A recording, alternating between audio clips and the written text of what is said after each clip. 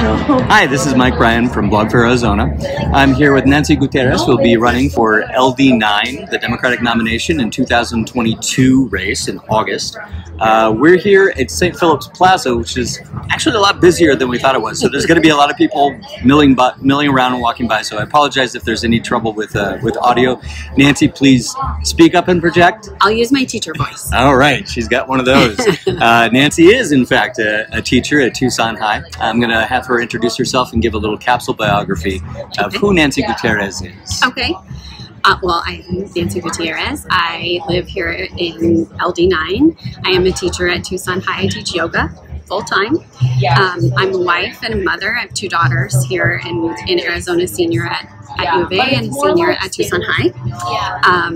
I am running because we need a teacher's voice in Arizona. It's important that we stand up and fight for our public education here in Arizona. And I'm also here because everything that I've done with volunteering and leading the National Organization for Women in Tucson, we are in a battle for reproductive rights, rights of women and children to get health care. So that's a tiny bit about me. Yeah. Oh, you were telling me about your husband is in the military. He was in the military. Yep. Sorry, yeah. He spent 8 years in the military, and when we were first married, he said, "I'm going back in the military," and I said, "Okay, sure, let's do that." And then learned a lot about military life and about military families and how they serve just as much as the person in the military. I spent some of my time volunteering for the American Red Cross there. And in military situations in towns, the American Red Cross helps the families who are left behind when the soldiers, deployed. Yeah. They help them with money and food and just resources. And so I volunteered as volunteer coordinator for them and got to help families and just learn that process. And learn how to deal with a lot of snow, which we don't deal with here in southern Arizona, which is a great thing. Yeah. But that time, he also served at Fort Drum, or I'm sorry, that was Fort Drum, Fort Huachuca. And just seeing different locations of Army bases, but they all were dealing with the same hardships of having people gone and deployed and not being able to communicate with them. And, it was a great experience for me. Based on what I know of you so far, you've been a teacher for most of your career. Yes. Little children and adults, yes. Or near adults is the case. Maybe. Adults as well, yeah. Yep. And a mother and a military spouse. Yes. How do those life experiences inform your political perspective and priorities in political life? I think that all of those experiences really help me relate to a lot of different people. As a military spouse, I saw what military families go through, and as a teacher, I've always gotten to see how Arizona treats our students and our staff and our families. In 1994, when I started teaching elementary school, back then people brought their 6-year-olds to me and said, "Are you old enough to be their teacher?" They don't say that anymore, but it's a different crowd. Well, I imagine it's the yoga, but you look great. Thank you. Now I teach my students. When I tell you I'm 49, you say, "Oh," and they're pretty good at it. But having that longevity of teaching since '94 in Arizona gives me a great perspective on what our lawmakers have done to our schools and how the budgets have just been cut over the years, and how the arts funding has been cut, the M&O budgets have been cut, and how teachers are just, I think Arizona teachers have always been the best because we've always stepped up to do what's right for our students regardless of our pay. But it's too much. And the volunteering I've done and the opportunities I've had have just given me the strength and the voice to learn from so many different people that I want to step up to the plate and do this on a political level instead of you know, heading volunteer organizations and being a department chair at Tucson High. Now it's time to take it to the state level. And what are the issues, policies, concerns that you have about these issue areas that you're most interested in, that you think state government intersects with most importantly? Well, in education, I mean, our state constitution puts a cap on what we can spend in education. Yeah, and voters did that to themselves, unfortunately. Yeah. But it needs to be changed. Yeah. And I think voters need to be informed that there is such a thing as a cap. Yeah, and it was, what, more than 30 years ago, I think, now that they did that. So it wasn't this generation necessarily. No, certainly not. So we need to change that. We need to fully fund our education. We have the money. We have $1 billion surplus. So certainly we could fully fund education. And it's not just for teacher salaries. I think people always go to, oh, teachers always, you know, complain about not being paid. Yes, we're not paid enough. Well, when you can make $10,000 a year or more in the next state over, you know. Exactly. What incentive is there to stay in Arizona when you could make so much more elsewhere? Exactly right. And we should be paid more, but that's not why we went into the profession. No, obviously it's not to get rich. No. But when we go into our classrooms, 2 years ago, I started the school year without air conditioning. Yeah. So 36 yoga students in a classroom with no windows, with no air. It's not okay.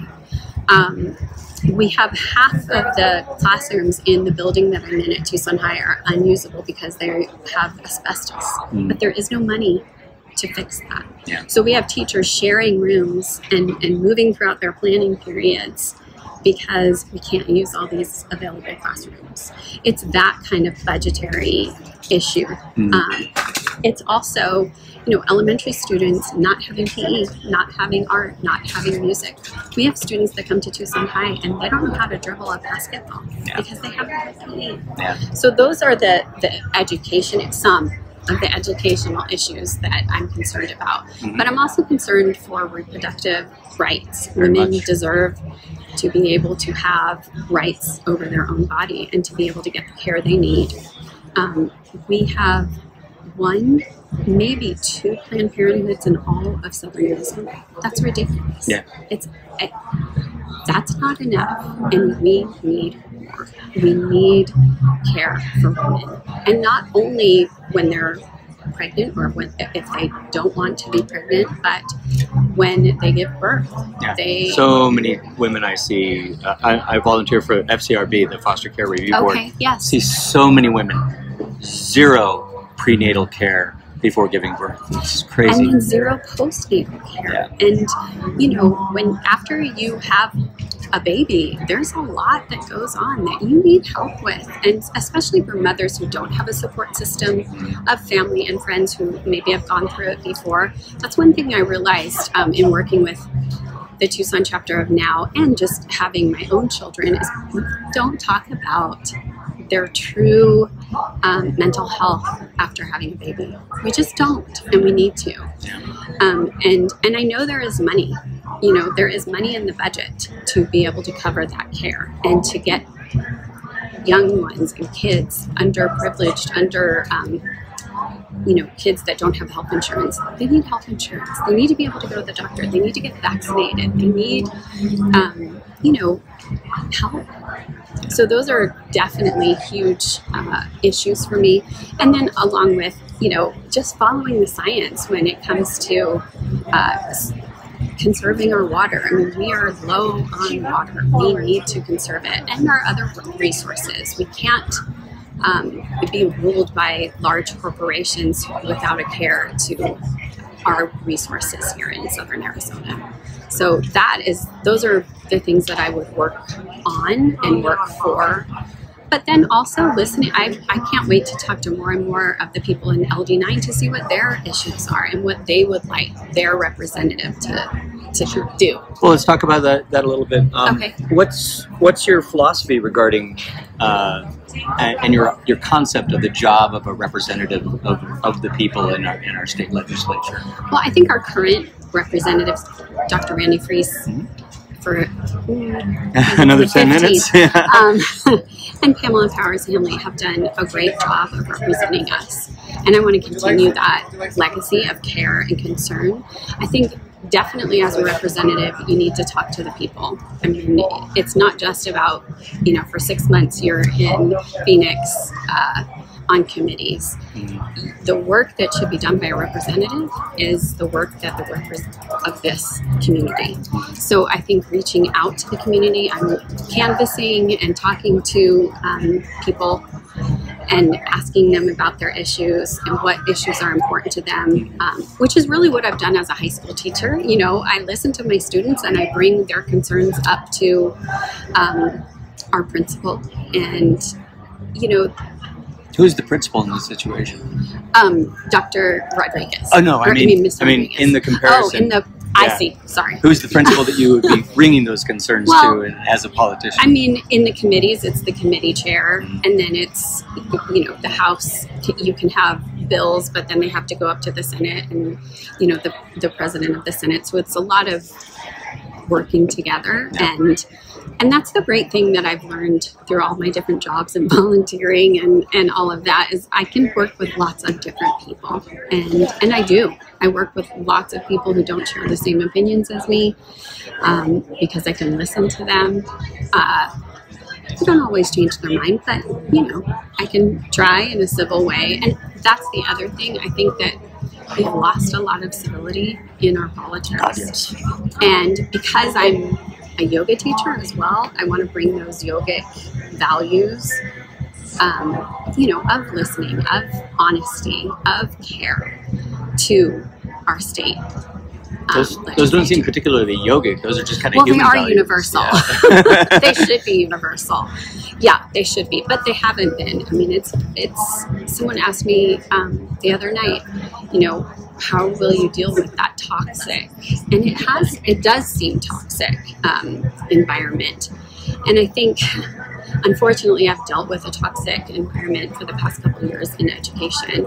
And I think, you know, I know for me, my yogic practice and my meditation practice helps me not take things personally, because it isn't personal. You know, it's not toxic towards me. And that makes me more effective in being able to get a job done and work hard for it instead of getting, you know, sidetracked by the toxicity. So that is my plan. And screaming into a pillow sometimes, and you know, ice cream.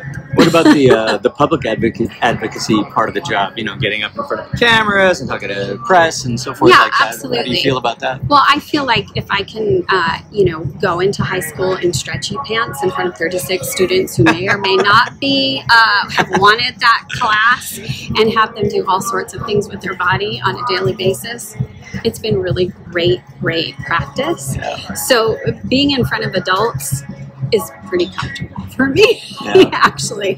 And I've been teaching yoga in Tucson since 2009. So that's, you know, getting up in front of people every day and sharing a message and listening and being able to be calm and cool even when some people have, you know, differences of opinion. So I feel like I'm ready for that. Yeah.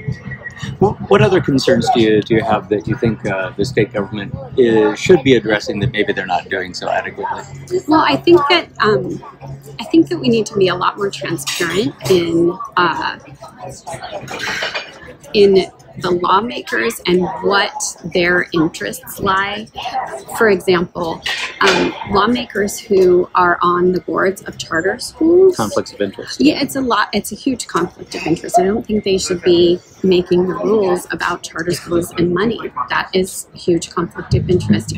Same with private prisons and, you know, funneling money. I think, you know, our prison population definitely needs money and to be, you know, treated humanely, and education, of course, is key, but I don't think that money should be going into the pockets of, you know, private people. Yeah, not only running the prisons, but running the healthcare system is the prisons. There's a lawsuit pending right now regarding that. Yeah. And that's not okay.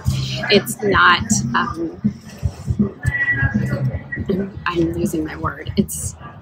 It is legal, but it's not ethical. Yeah. And it needs to change. Yeah. So I mean, have you always been a Democrat, or have you evolved politically at all? What's your attraction to the Democratic Party? I have definitely evolved. So I grew up in a Republican house. Yeah. My parents were both Republican. My dad passed when I was 21. And he always called himself fiscally Republican and socially Democrat, but he was a Republican. Yeah. My mom is still a Republican, but 2 weeks ago said to me, I don't think I'm a Republican anymore. Yeah, that's increasingly common, unfortunately, as the Republican Party evolves toward an authoritarian fascist cult. But I was happy to hear that she had, because we've had conversations for many, many years about politics, and so to hear her say that, I was like, oh, wow. Yeah. I'm so, I didn't take any credit for it, of course. But so I was an independent for many, many, many years, and became a Democrat 4 years ago. Even though I'd been voting Democrat as an independent, I became a Democrat. Yeah, being an independent is a very comfortable place to be. You don't have to really declare allegiance or anything. Correct. You just vote for who you think the best candidate is. Right. But I wanted to be a Democrat because I wanted to be able to work for the party who was putting people up that I agreed with, had same values as I did. And yeah, so that's why I became a Democrat. And now I've been to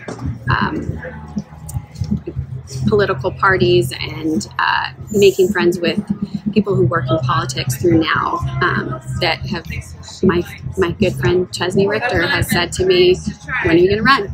Let me know. When are you going to run? So now I'm saying now. So I'm lucky to have a lot of smart people on my side. So have you ever had any experience with a campaign before? You worked on a campaign, volunteered, anything like that? Sorry. It's okay. Yeah, we all got to stay hydrated.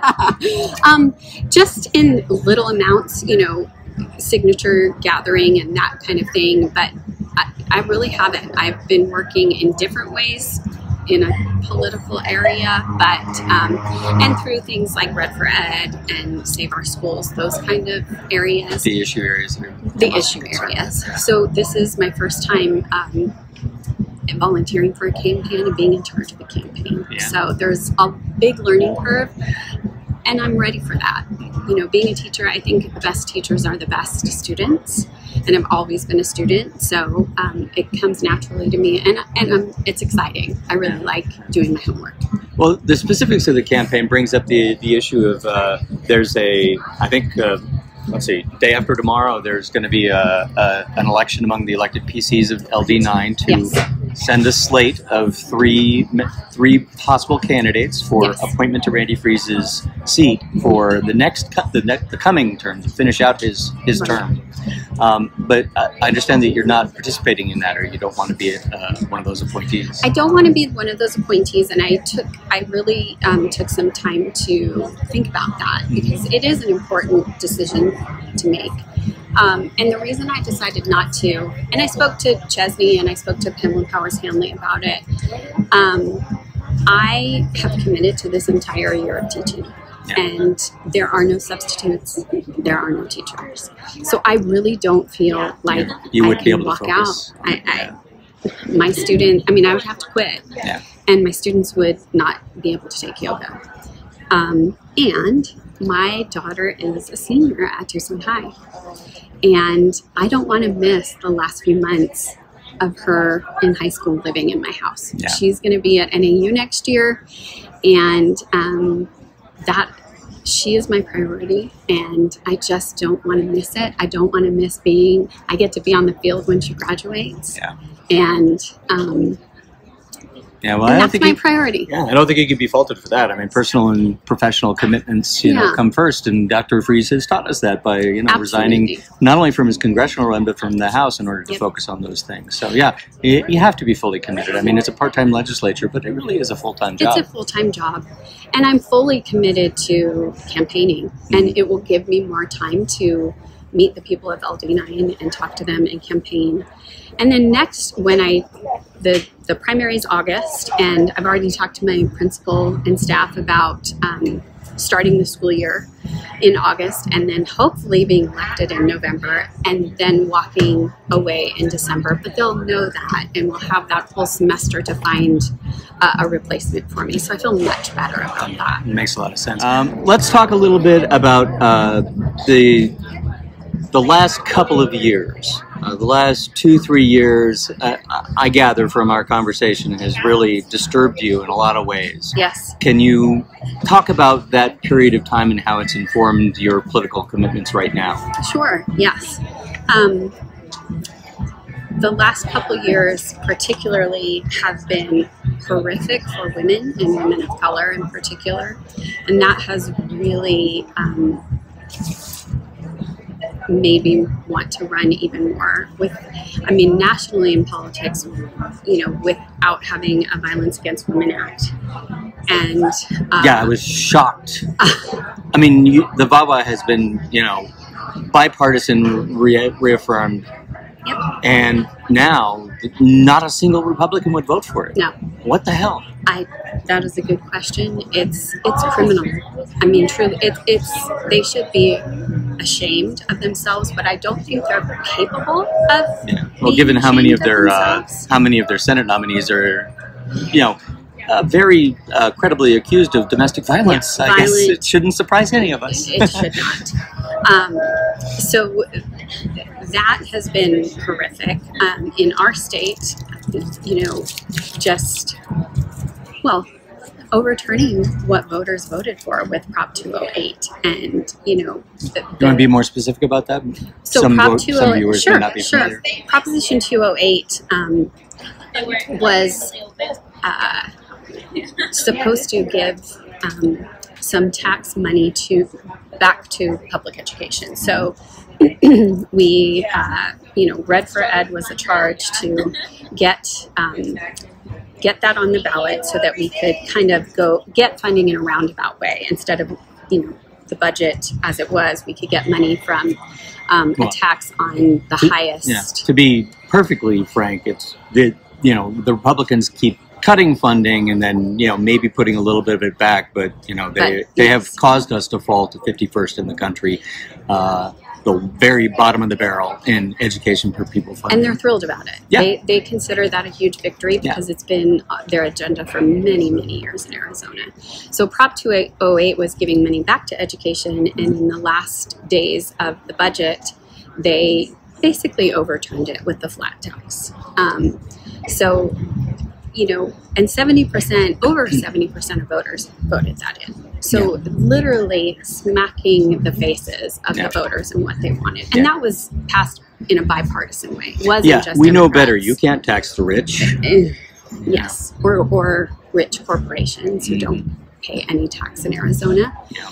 So those things, Pamela Powers-Hanley just had a podcast about the money that's in the hopper that could be used for women and children and healthcare and insurance, and that's just sitting there and it's not going to women and children. Yeah. And just a programming note here, you just scroll down a bit in Blog for Arizona and you'll find that podcast. It's really good and really informative, and every expert there is says that we need prenatal and postnatal care. We don't get it. The fact that, really in Arizona, only half-day kindergarten is funded. If your school is not a Title I school, it's half-day kindergarten. So then parents have to subsidize that with a pretty high tuition to get their kids in school for a whole day of kindergarten. A lot of people can't afford that and aren't zoned for a Title I school. Not even to speak about having pre-K in the budget, because all experts on education say that if kids were in a pre-K program, they would do even better in kindergarten first all the way through college.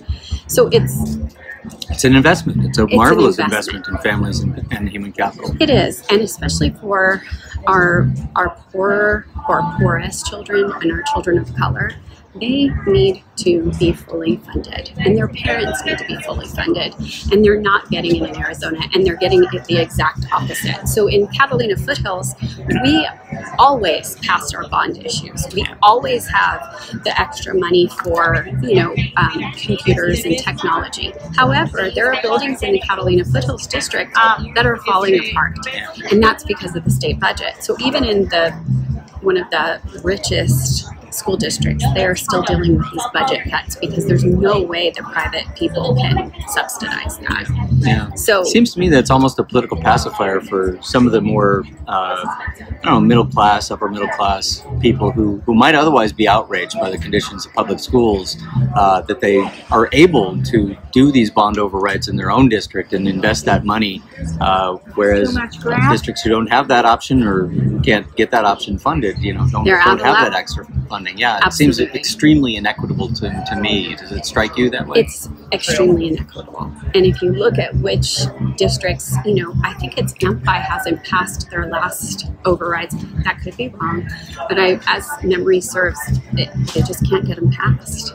And no, I voted for it. I live in it. Right. I mean, people like us always vote for them, but a lot of voters either don't understand what they actually are for, but we need to educate them. And really, we just need to fully fund education with the $1 billion surplus that's there. And then we wouldn't need budget overrides. I mean, that's really the truth. Yeah, but is even $1 billion enough? I mean, given that we're 51st in the country, I mean, $1 billion seems like chump change in comparison to the investment that we really need. I agree, and if we used money, if we taxed the largest corporations in Arizona, we would have the money necessary to fund education. And it's been estimated that there's $10 to $15 billion in special interest tax breaks in our tax code, that we're just leaving that money on the table every year. Those need to be looked at and go away. So Nancy, one of the things that certainly concerns me and may concern you as well is the way that higher education has been so severely defunded in the state of Arizona. Not only our community colleges, but our colleges and universities have been severely cut back. Do you have thoughts or plans for that you're going to advocate for if you're elected?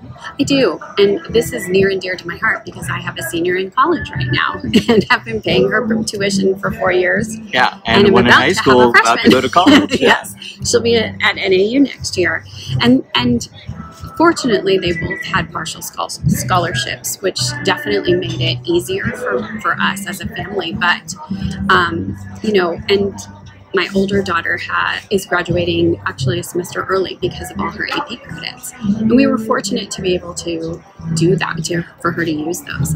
But not every student has that opportunity to pay for those AP credits. And not every student is an AP student. So I think that there are several things we can do to make college. We need to fund our colleges in Arizona. We need to have scholarships for students that aren't just at the top of the class. Students should be able to afford college. I think there should be more partnerships with community college and high schools to offer dual enrollment classes so that students going to high school can do that work but also graduate with several credits already that they got for free. And then vocational education is so important because not every student is going to be a college student. And vocational education, students need to be able to go to high school and learn how to weld and learn how to work on cars and learn how to be a plumber and do those jobs, hands-on jobs, and graduate high school with a certification. Yeah, and if you've paid for car repair or plumbing or electrical work recently, these people make a great living. Yes, they sure do. And I admire them for the work that they do because I can't do any of it. No. So those programs have to be funded, and they need to be funded by the state because we can't privately fund that. And there are, not every high school has those programs. And I think we focus so much on the AP credits, which they're great, but that's not every student. And then also, we really need to help first-generation college students. Students whose parents didn't go to college. They don't necessarily know how the application process works. They're not sure what to do. And these students, they need guidance. They need help. And our schools don't have enough counselors. They don't always have a college and career counselor that is at that school for the seniors. And we need to fund that. It just everywhere in education along the lines has been defunded. And it seems that, I mean, there is such a thing as a school to prison pipeline. And in our state, unfortunately, you know, the Republicans in the legislature want to give all the money to the prisons because their friends, you know, are owners in them, instead of educating our youth. Or to privatize, you know, unregulated and, you know, unsupervised charter schools. Absolutely, because the charter schools don't have any of the regulations that our school has. They don't have special education students necessarily. They don't have English as a second language. They can refuse to enroll anybody they like. Exactly, and they do.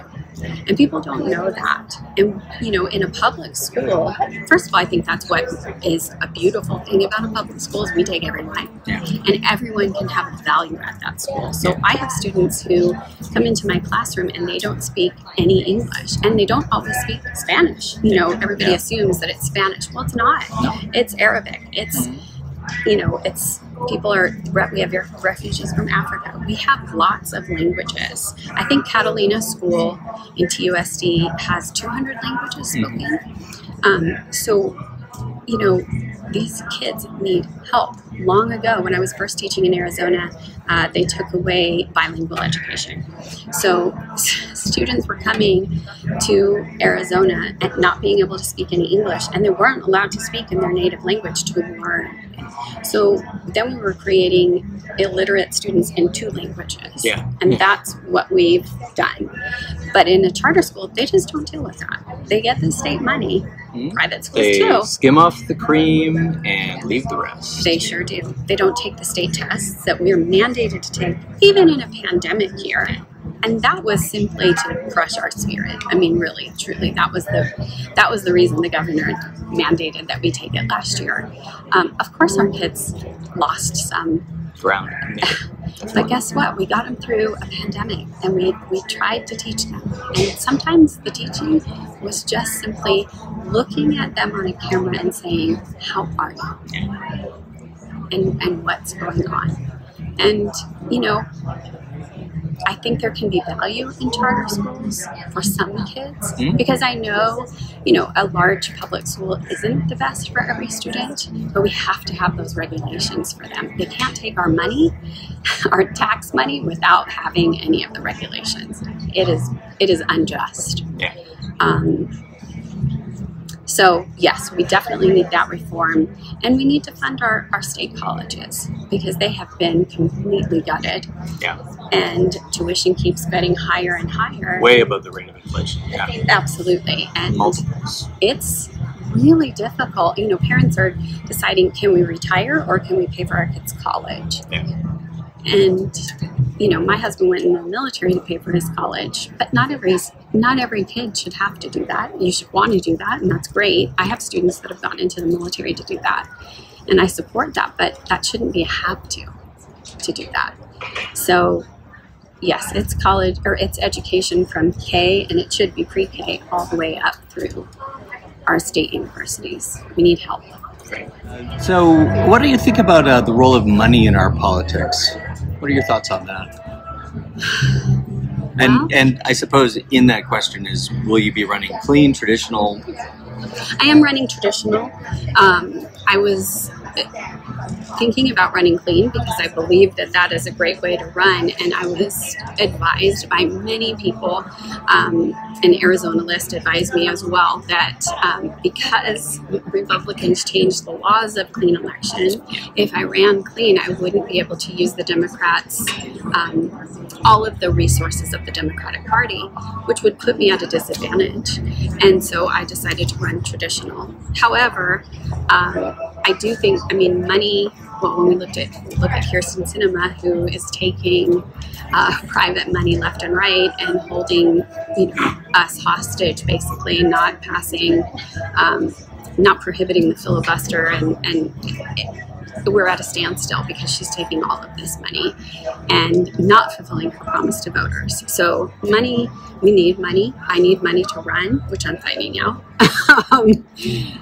But it doesn't need to come from corporations who want something for that money. Yeah, I mean, ideally it should come from the families and people who live in your district. Absolutely, and that's who it's come from, because I have started my campaign and I am fundraising, and it should come from voters and family who live outside of the district. I mean, I'm happy to take family money and friend money as well. Actually, my very first principal donated to my campaign, which really just warmed my heart, because it's been quite a number of years since I worked for him. Yeah, you really find out who your friends are when you run for office. And that touched my heart. I was really, really because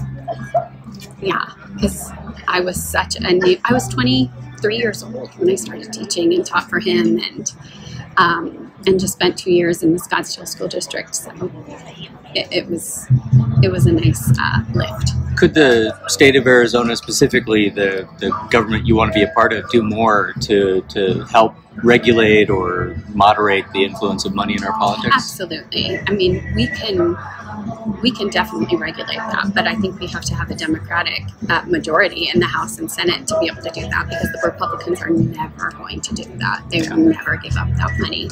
And so then you look at equity and how do we, win as a Democrat if we're not taking all of that corporate money, and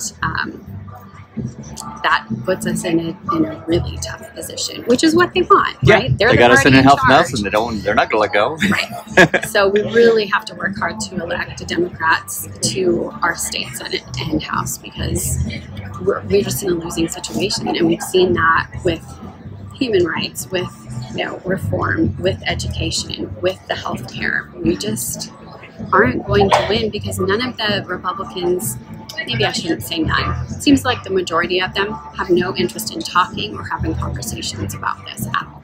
Yeah. At least that's what I've heard from my friends who are elected officials right now. What role do you see in our state government, specifically your role as a state legislature, in protecting people's constitutional rights? How do you view that? Well, that's really important. I mean, we have a Constitution, and everyone has rights under that Constitution. So as a state legislator, it would absolutely be my duty. And are there areas that you see as more under attack that need the most attention? I do. I think that the rights of people of color are often not looked at as their rights. I think that when we have, Arizona with SB 1070 and all of that ridiculousness with being able to pull people over based on their color is at a direct attack on people's rights and isn't constitutional. Also, how we treat people, well, the rights of women who are being abused. It seems that they have no rights. I mean, they can make reports, and then their abuser goes right back to work, goes right back to everything that they want to do on a regular basis, and it's the women and children who are often left with no money, no rights, no help. So I would definitely work to make those people know their rights, first of all, and then make sure that they have those rights. Another area of traditional concern of state governments is public safety. I mean, there's a lot of deference to state governments in setting public safety policies. What are your thoughts and concerns regarding public safety, especially as regards policing? Yeah, well, we definitely need police who are much more informed about basic human rights and how to treat people, and that we don't have to always pull a gun on people in a traffic stop. We've seen all over the country unfortunately, people who have died in police custody because they were treated inhumanely, and that is not acceptable and should not be tolerated in our local police and border patrol, honestly. So, which, to be fair, the state government doesn't have control of. But we can still, I mean, we can still express concern. Influence Yeah. and voice our concerns. But so training and vetting. I mean, we should know if someone is a member of a hate group, they should not be able to serve as a police officer. A public protector, yeah. Right. We have this debate in schools because, schools they reflect, the society. And you often have police in your schools. We absolutely have police on public campus. school officers. And yes, we all want to be safe on our school campuses, but there is a big debate on whether more police officers really make it safer, or do they instigate more violence? Because, and I've spoken to my students about this, what they feel, and they feel like more police officers on campus make it feel like they're in a prison. And students of color make it feel like they feel like they are being watched and targeted just because of the color of their skin. And I see that. They share that with me, and it's a problem. So I think that our police force needs to be much more reflective of the community that they are serving. I think that if you are serving a community that are mainly Latino and speak Spanish, then the police force should speak Spanish. And because when you know your community, you are much more effective in helping the community stay safe. Yeah, they got to trust you. Exactly. And I don't think there's a lot of trust in the police right now. Yeah, especially in minority with good reason. Yeah, absolutely. So I think that kind of recruitment would be beneficial. But it's a huge problem, and it's going to take a lot of work and a lot of coming together to solve it, but it needs to be solved. Well, another area of public safety that is central to the states is the issue of gun control and firearms and Second Amendment rights. Yes. And certainly you're going to see a lot of Republicans who are like, rah, rah, Second Amendment, Right. So what are your thoughts and feelings about efforts to control and regulate firearms in the state of Arizona? Well, I mean, it is in our Constitution. I believe in the Constitution, and I worked with Moms Demand Action with the National Organization for Women, and I think they really have a great platform that it's not about taking all guns away. I believe there are responsible gun owners. I'm a gun owner. Right. My husband is a gun owner. Yeah. Well, yeah, he kind of had to be for a while. He had to be, and and he chooses to be, and he's safe, and teaches other people how to be safe. But I don't think that we need. I mean, like several years ago now, Arizona decided that you didn't need to take any classes or have a license to have a concealed weapon. That's ridiculous. Yeah. I used to be a CCW holder, and now I don't have to have one. And any idiot can carry a gun without any training whatsoever. Yes, concealed. Which is ridiculous, and that has nothing to do with the Constitution. That has nothing to do with the right to bear arms. No. So that immediately, I think, should be looked at. You should have to take a class. I think it was a 3-day course, and you had to, show that you were responsible. I don't think that the Constitution was talking about automatic weapons when it talked about muskets, really, and so I think there is a way that people can be responsible and be responsible gun owners, but I think it's gone way too far. Yeah, there's a certain vision of Second Amendment maximalism here in Arizona that has gotten out of control. I mean, they want to carry firearms in public buildings and hospitals. They want to be able to carry them on school property. School property, yeah. I think it was last year that was in the hopper that parents could come on campus or making teachers carry guns. I mean, that's as dangerous as it gets. Yeah, plus, where are you going to put it in your yoga tights? Exactly. That's a good one. But, you know, it's a big issue, but it needs to be, I mean, we have to do something about that in Arizona, because look at all, I mean, there's gun violence all the time. And if, you know, we have to have regulations. And yes, we have some waiting periods, but not in the gun shows, and that's their loophole. You can go to a gun show and buy something, no background check, no nothing. That easy. That is not okay. Yeah. That has nothing to do with the Constitution. That definitely needs to be closed. So, well, let's talk about public health a little bit. Okay. You know, that's also an area of traditional concern in the states and localities that the state legislature has a lot of say in. Mm-hmm. What, you know, given the experience we've just all been through for the past almost 2 years now, what are your thoughts on public health, how it can be promoted and enhanced by state action at the state level? Public health is of the utmost importance, and of course we've seen that because people need to be able to go to their doctor and learn what is scientifically true about vaccines and, you know, just basically health. I think that we definitely need to be able to ensure young kids so that they can go to the doctor when they need to, and they can get, you know, dental.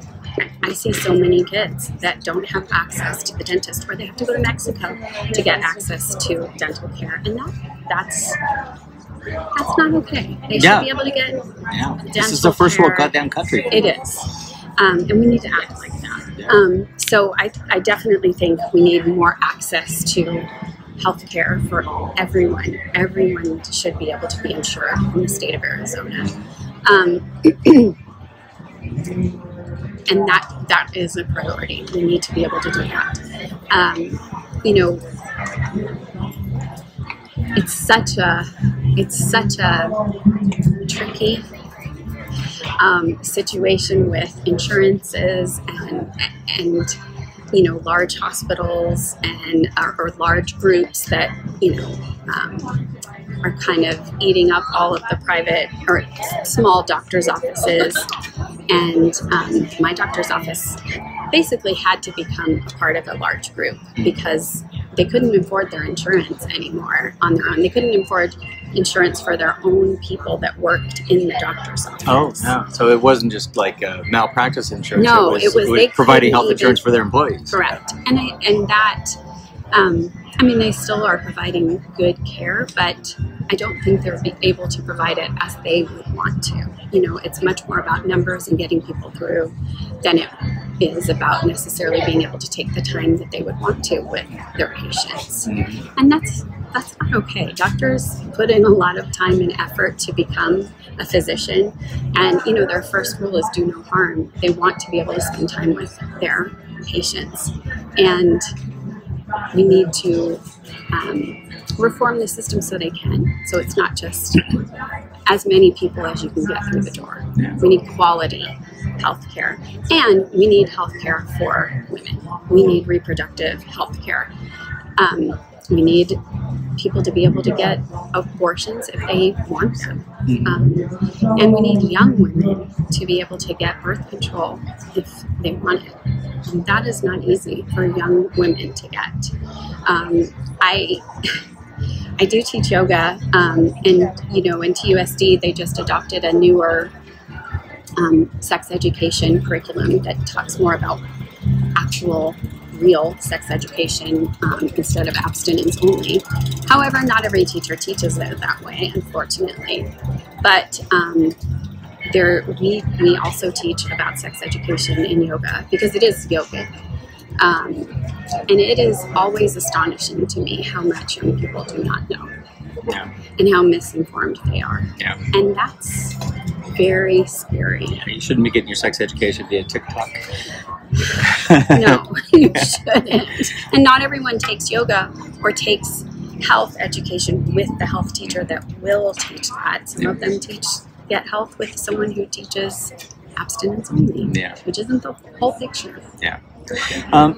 Given your experiences over the past couple of years as a teacher, I'm interested in your views on the intersection of public health and public schools, especially as regards, COVID protocols and protocol prevention methods, but also the more recent attack lane that the Republican Party seems to have opened up on public schools in general, and specifically as regards curriculum and this nonsense of critical race theory, and now I guess advocating burning books of all things. So, do you have thoughts and insights on that you'd like to share? I do. I have lots of thoughts. Well, the curriculum of the schools should be up to the school boards. That is their job. It is not the state's job to demand or even say what each district, teaches. So they are overstepping in a huge way when they say that. Critical race theory is taught in law school. Mm-hmm. I can vouch for that. I went to law school, and we did talk about it once or twice. Should we teach the truth about our history as a United States? Yes, we should. Absolutely. Including the darker parts. Well, if you don't, who said if we don't know our past, we're doomed to repeat it? Somebody was. Kind of like that. Yeah. That's a rephrase. But we have to teach that. And TUSD does a great job, I think, of culturally responsive teaching. Yeah, well, for many years they were under attack for their Mexican American Studies program. Yes.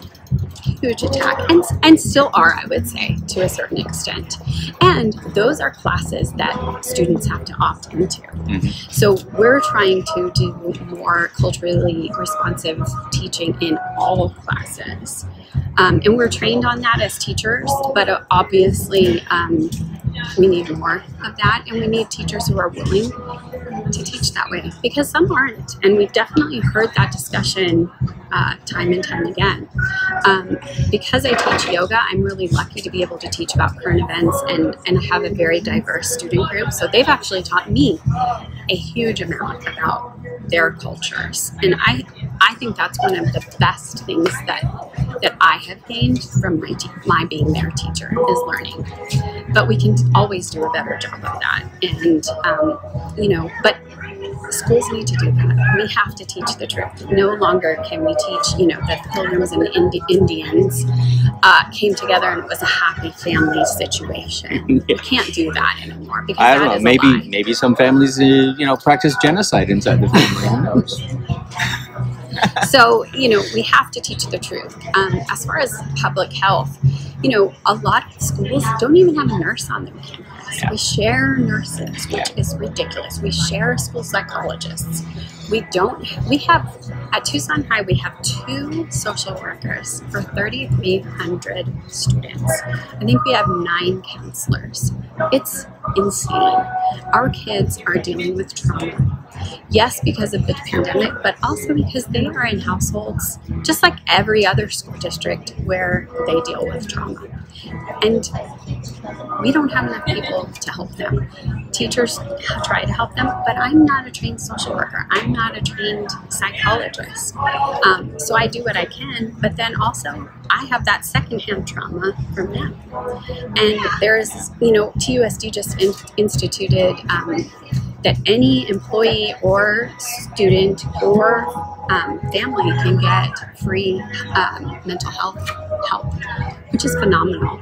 That's one district. Yeah. We have to fund that, so all students. I have students who, are transgender. I have students who are really questioning and don't have family support, and it would benefit them so much to be able to talk to a professional, talk to a health provider about that. But when the nurse isn't even there the whole day, how do they do that? They just don't. And as far as COVID, I feel very grateful to work in a district that has mandated masks the entire time. But that's rare. Not most school districts are not mandating masks, and we've seen what that does. And take Verde, they're shutting down elementary schools. They should be shutting down high schools because they have as many cases. And the people that were trying to say kids don't get COVID, or they don't get it as badly, or, it's just ridiculous. It's not scientific and it's not true. So we're seeing kids with long-term effects, and those kids bring it home to oftentimes their grandparents or people that are immune compromised. So, you know, and teachers are in that position where we're not supposed to technically give our opinion on vaccines, and we're not supposed to be in the middle of this. I mean, I do, because I tend to be a person who speaks out. So I give my students information about vaccine clinics and about the scientific facts of the side effects and all the benefits, but not all teachers do. Yeah. Are there areas of concern or interest policy-wise or politically that we haven't touched on that you are going to be emphasizing in your campaign through the next 9 months or 10 months? Well, definitely education is my number one, so I've talked about that, and reproductive rights and the environment. I mean, I really do feel like we have to, I mean, we are in a climate crisis. You know, it's November 13th and it's 88 degrees. 88 degrees. It's lovely, but, you know, maybe not quite right. I wore the sweater because I want it to be fall, but I'm sweating. So that is something also that we have to start listening to scientists. We have to make changes. We have to. We have no choice. I want my daughters to be able to live here if they want to, and not have it be so hot that they can't. Climate refugees. Right. Yeah. Right. So those are the main ideas that I will be focusing on my campaign. But like I said, I'm in the beginning of my campaign, and I am learning and doing my homework as well. Yeah, and I will inform viewers that Nancy has informed me that this is actually her first ever political interview. Yes, it sure is. So I want to thank her for coming and enjoying some time with me and some time with you, my viewers, and hopefully you do well in your upcoming campaign, and I wish you all the best. Thank you, and thank you so much for your time and your listeners' time. I really appreciate the voice. You're very welcome. Thanks for joining us. Thank you.